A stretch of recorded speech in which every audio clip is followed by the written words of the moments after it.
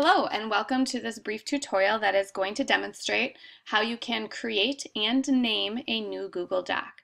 So you'll begin by making sure that you go to Google, and when you are there you want to verify that you are signed in so you can access your drive.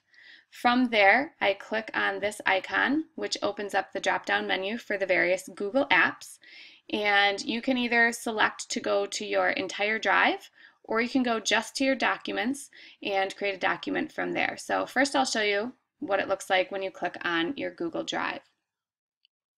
This opens up all the folders that you've created, all of the documents that you have saved in your drive, and from here you simply click New and select Google Doc. This opens up a blank file that you can rename simply by clicking where it says Untitled Document. You can put your name there. This allows you to find your document much easier later if you call it by your class name as well as the assignment name.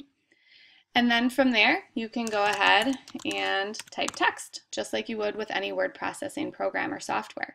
You are able to use the formatting bar to change the font type, to change the font size, to make your text bold. You can change the text color, you can highlight text, you can center it, you can create numbered lists and bullets, everything that you would be able to do in any other word processing program. You'll also notice that after you make any changes, everything is automatically saved for you. Now, if I were to want to create something directly from my Google Docs, so if I had clicked on that icon, the screen is going to look a little different. You're going to see all of your recent documents there, and to create a new document, you simply click on the plus button down here that says Create New Document. And then you can see it opens up the same blank document for you there. So hopefully you found this tutorial helpful in learning how to create and name a new Google Doc.